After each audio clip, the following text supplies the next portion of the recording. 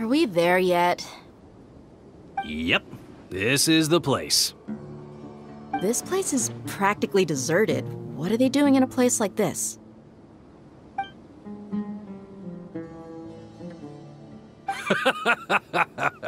Why don't you take a guess? Go on, a wild stab in the dark. You're like lambs to the slaughter. Oh no! It's an ambush! What's this all about, Zaki? Come on, Dia. You really think we didn't hear about what you said back in Aru village? The boys have kept a close eye on you from the moment you set foot there. Not only do I know that you're looking for Delavar, I also know that you've teamed up with people from the academia to look for the missing scholars. So, you've been watching us from the very beginning? Uh-oh. Paimon knew leaving Sino behind was a mistake! And you left the strongest one in the village, didn't you? Who do you think you are? You really thought we'd fall for your little business deal nonsense? So you and Delavar have been partners all along.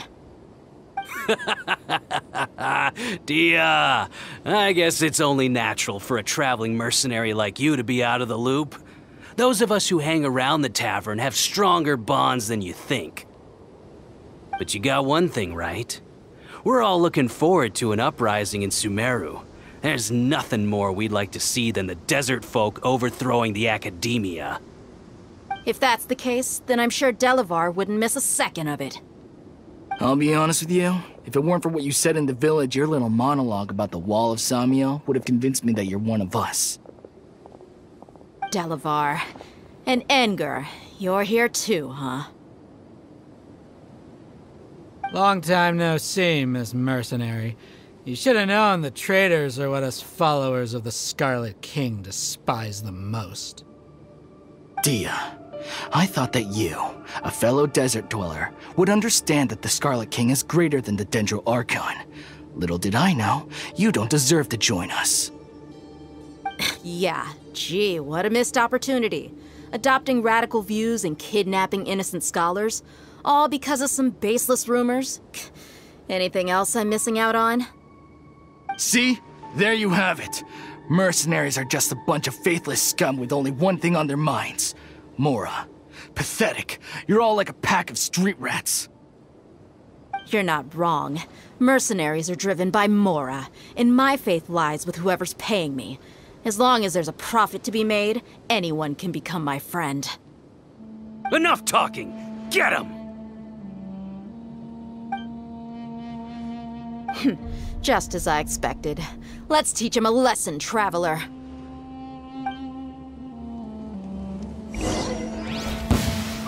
Following orders. New punching bag.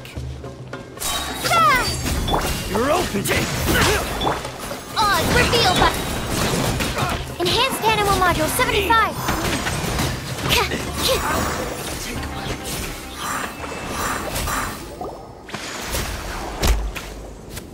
Impossible! How could you? So, what do you think about your meticulous network now, Zaki? How did you say it? It's only natural for a traveling mercenary like me to be out of the loop. I'm guessing your informant told you that I'm just an incompetent merc with no real fighting skills, correct? I mean, that is what I said after all. And of course you would believe everything he reported. The only thing you know about me is that I'm a mercenary, but you've never seen me in action. Even though you heard we went to handle monsters together, you believed that Candace was the only one doing all the real fighting. That so-called Flame Mane is just a fraud. She admitted it herself. She just uses her connections to gain the trust of others.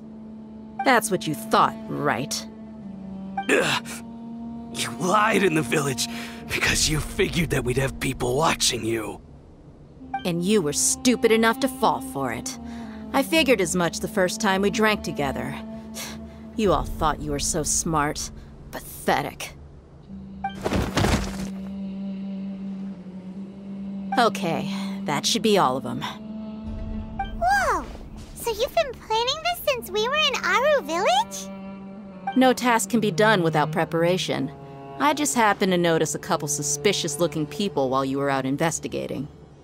Oh, but instead of catching them right away, you let them report back. Those two who were snooping around were just a couple small fries. If we want to get the real catch, we have to be patient and give it some time. Oh, you mean the funny name she mentioned back in Uncle Ampu's house? The wide-eyed butcher, scar-riddled bandit, Paimon can't remember them all. That's just a bunch of drunk talk. Engar and Delavar like to talk themselves up when they're drinking. Engar, the wide-eyed butcher, and Delavar, the scar-riddled bandit, are the nicknames they came up with for themselves. Alcohol has a way of making people share what they really think. So Engar and Delavar are always rambling in the tavern about how the Scarlet King is a superior deity. What about Zaki? He's just a numbskull who fell right into our trap. Zaki was probably the best hidden of them all. My initial plan was to find Delavar first, and then try to track him down. That's what you wanted to ask when we were at Uncle Anpu's house, right? Jabari is one of the villagers you talked to. You know, the one who wanted to treat Isak and his grandpa to some food. Wait, so he's a radical too? No, he isn't.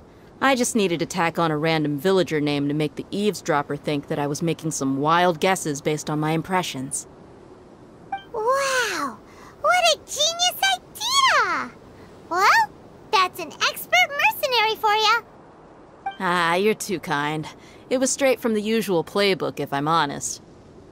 So, that thing you were saying before, is it really true? About what? About how mercenaries only care about Mora, and that anyone's a friend as long as there's a profit. Does that bother you? What makes you so sure? Dia, do you dislike the Dendro Archon like the other desert folk? You two are pretty sharp. No, I don't have anything against the Dendro Archon. I've heard a lot of nice things about the Lesser Lord from Dunyarzad. I can understand her devotion and gratitude.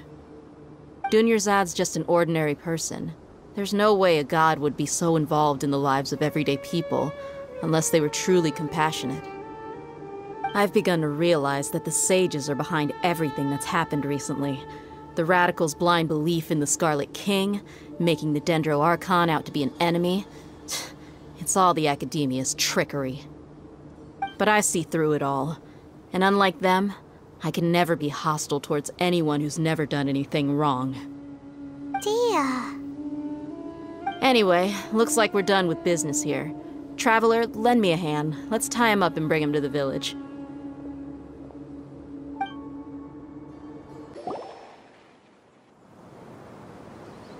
This should be all of them. I'll let you take it from here. All right. I'll be in touch. Until then, please stand by. Candace, do you need any help? Candace will be okay on her own. I trust her, so you can too. She's been guarding Aru Village for quite some time now. If anyone is qualified to question the offenders, it's her. While I'm questioning them, why don't you pass some time by exploring the area? I'll meet you back here tomorrow morning, Traveler. As for these idiots, let's just hope they live to see another day.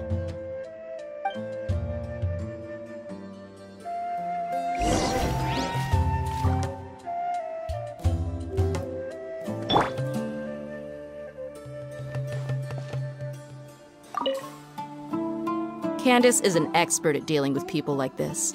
All we have to do is wait for her word.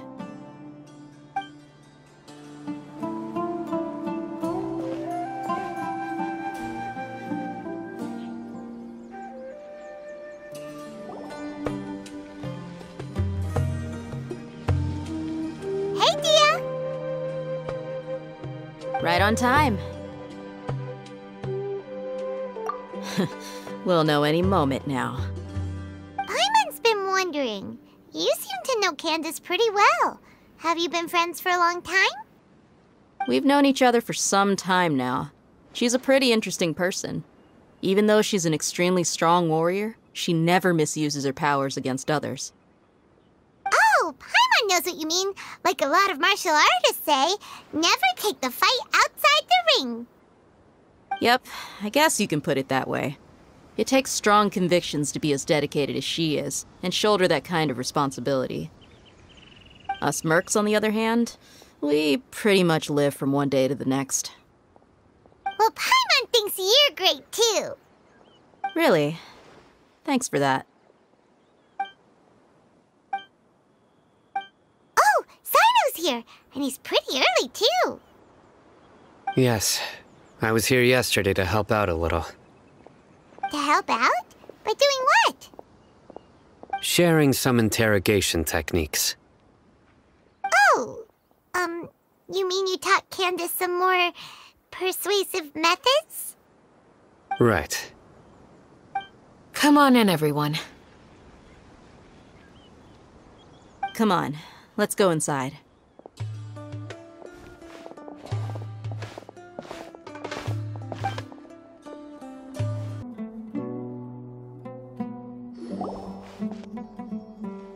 Candace, where...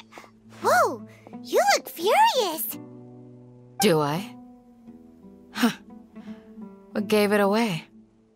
Oh, there's no mask that can hide true bloodlust. Cover up your eyes, and it'll still show itself at the corners of your mouth. Perhaps I need to work on my composure. Still, it's perfectly understandable why I'm angry. I'm sure everyone present would agree. Yes, ma'am. Please, don't beat us anymore. We're gonna die. Well, looks like Sino taught her well. You fear death yourselves, yet you do not hesitate to place the lives of others at risk.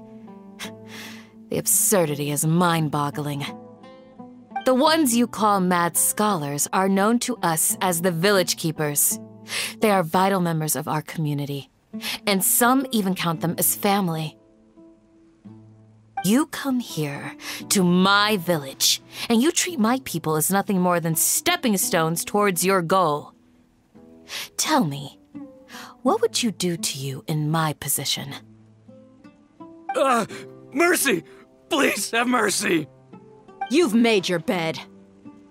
We may both be desert dwellers, but there is one thing that I understand better than you. The resurrection of the Scarlet King will only result in war. And war serves no one. The people of Aru Village care little about which god is in power. Life may be tough and tiring, but we wish to preserve our way of life. A war would only cause us to lose all that we have. And that is not a responsibility that you can afford to shoulder. We understand. We're sorry. I'll tell you everything I know. Please, just let us go. I'm listening. You might not believe this, but it wasn't us who came up with this idea. Someone was spreading rumors in the tavern. That's how we ended up hearing about the Scarlet King's resurrection. Some mystery man told us that mad scholars will make the perfect sacrifice to usher in the Scarlet King's resurrection. They give their lives, and we can get anything we wish for. They're called Village Keepers. Slip up again, and you'll regret it. Yes, sorry. It was all that mystery man's doing. He told us to spread word about the Scarlet King's resurrection and talked us into helping him. In return, he said he'll help facilitate the resurrection process. I'm not sure. That's one. Huh? One what? Strike. You get a total of 3. Then, you die by my hand. Wait, I'm telling the truth. We don't know anything. It was all him. 2. He got us to lure them out of their houses in the night with some kind of incense. We take them to a junction outside the village. Then the mystery guy takes them from there. You gotta believe me, please. I'm telling the truth, I swear. Just ask them if you don't believe me. That was indeed the truth. Traveler, go on.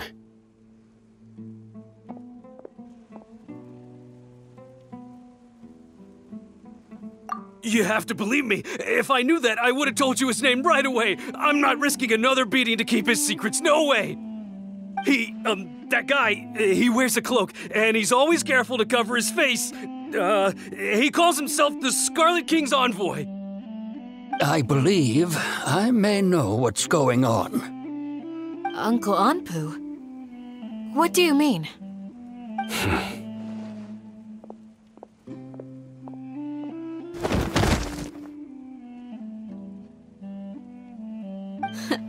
Smooth.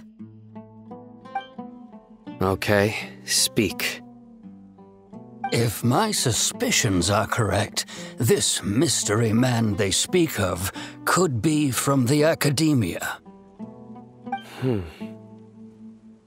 Some time ago, people from the Academia attempted to take the village keepers away. I refused, insisting that they are part of our community. It strikes me now that this secretive character shares the same goal they had. Which means it's highly likely that the Academia was purposely spreading a false rumor to trick the radicals into delivering the village keepers right into their hands. They were the ones who brought them here to begin with. Now they're trying to take them back? We aren't gonna let that happen. Not the Academia again. Just as I thought. But what could they want with the village keepers? People are nothing but tools in the eyes of the Academia. A change in their plans likely means they found another way to exploit the scholars.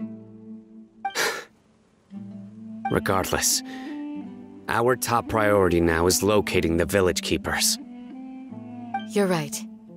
Isak is still waiting for news on his grandpa. Time to go. Let's leave the village and try to track them down. Yes. Pack up and get ready to leave. You got it. Candace, I'll let you deal with the radicals. Leave everything outside the village to us. All right. Let's meet back here once everyone's ready.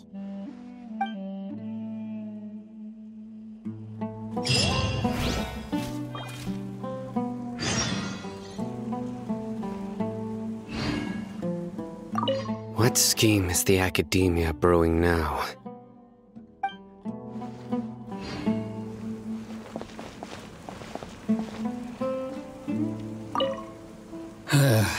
I just hope everyone's all right.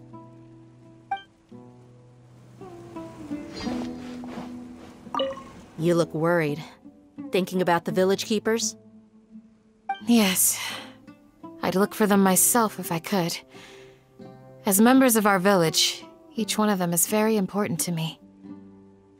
You have a strong sense of belonging here. I guess I'm the opposite. Mercs are stray dogs, wherever they go. Dia, don't say that. You can be a part of this community too. Thanks. I'll let you know when I feel like joining.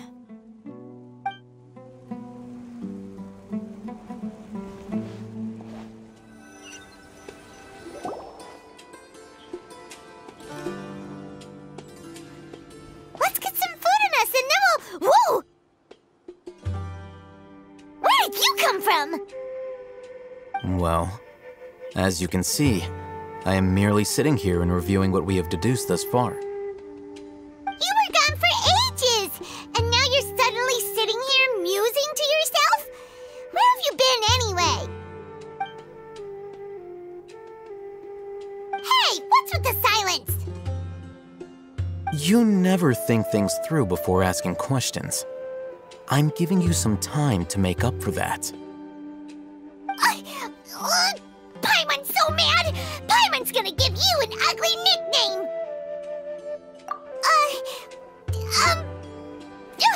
Never mind. Paimon's got nothing.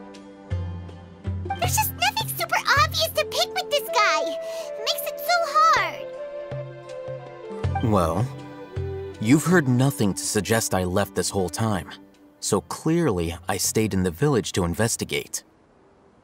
Anyway, you plan to leave Aru Village and keep searching for the truth of this matter, yes? Yep. We're not gonna find out anything more by staying here, so we thought that we might as well take the search elsewhere.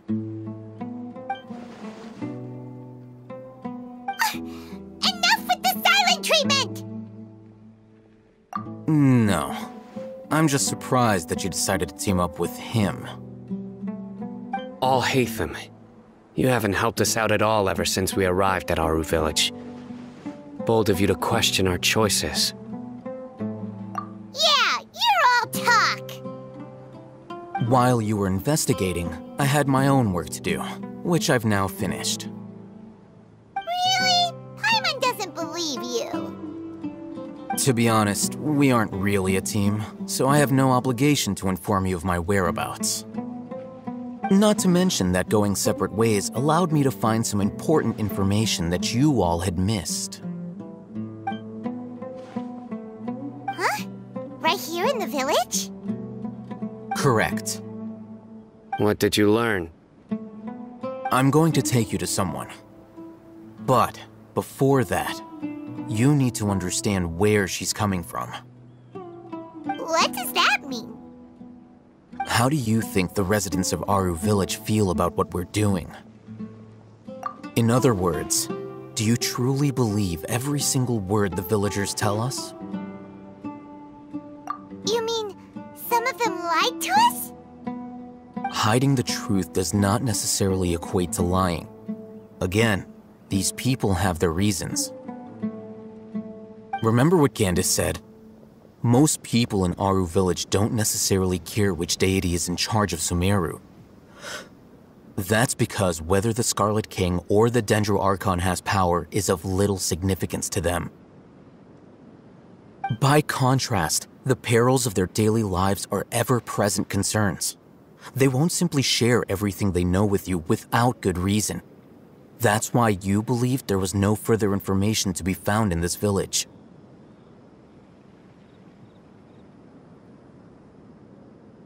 Glad you're following along. Among those you have talked to, there's someone who was consciously keeping you out of the loop. In fact, she's been observing your every move since you arrived. The reason being, to someone who only wants to live their life in peace, any external factors introduce unpredictability into the equation. Those eyes. Those fierce eyes. You look like a real fighter. Don't change the subject. It's quite obvious that she's intimidated by Sino's authority and strength. Right. You were asking about the mad scholars. She corrected herself mid-sentence because she's aware that there are Scarlet King fanatics in the village. If she sounds too friendly towards the village keepers, she could easily make herself the radicals' next target. I think it's been a few days since I last saw them. I usually go to bed pretty early, so I'm not too familiar with what goes on at night. Remember? She made a point of denying her involvement in anything that occurs at night. But honestly, I feel quite sympathetic towards them. Even though they act a little strange, they've helped me in the past. If it weren't for them, my house would have collapsed long ago.